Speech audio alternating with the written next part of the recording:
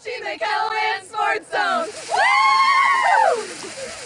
DeSmet held its own against top-ranked Canastota Freeman last week, but ultimately lost to the Pride 14-12. Tonight, the 5th-ranked Bulldogs attempted to get back into the win column at Del Rapids St. Mary.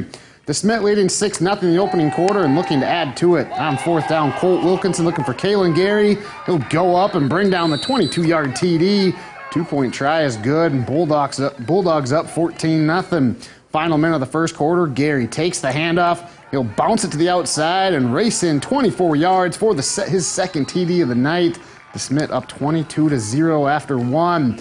On the heels of an interception, DeSmet converts the turnover into points as Wilkinson going Gary's way again on 4th down, and they connect for another touchdown. That one from 5 yards out. DeSmet up 30-0, and they just kept their foot on the gas in the opening half as they'll give it to Rhett Ostis, who takes the toss sweep, gets some great blocking outside, and he struts in for the TD, and DeSmet rolls past Del Rapids St. Mary 54-0. Across the border, West Sioux played Central Lyon. Central Lyon strikes on the very first possession of the game. Zach Lutmer rolls out like he's going to throw it, tucks it away and runs, and that was a good decision. Jets around the defense and down the sideline, 40 yards on the touchdown run. Lions lead 7-0.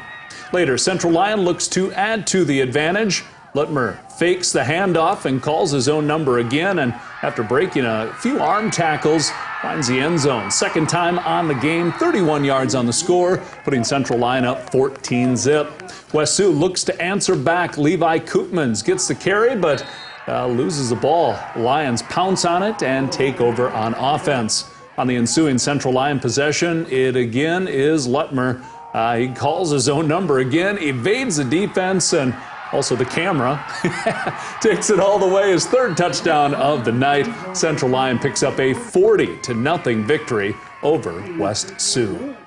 A pair of 1-0 teams met in Rock Valley as Boyden Hull Rock Valley hosted West Lyon. Early in the first quarter, Zach Van Beek rolls left and finds Jason Meyer going down the sideline, stretches for the score, but comes up just short. Down at the 2-yard line. Knee went down. On the next play, Zach Van Beek dives in for the home team, making it 6-0 Wildcats, or for the road team. 4 minutes to go in the first quarter. Caleb Katz receives the punt on the 10 and then finds his stride. Katz takes this one all the way to the 25-yard line, and this one was all West Lyon as they pitch a 28-0 shutout over Boyden Hull Rock Valley. It's time now for the Touchstone Energy Player of the Week. This week's Player of the Week recipient goes to Harrisburg quarterback Jacob Knuth. The junior connected on 26 of his 37 passes for 284 yards and 5 touchdowns, helping lead the Tigers to a Week 2 win over Washington. The Player of the Week is brought to you by your local Touchstone Energy Cooperative.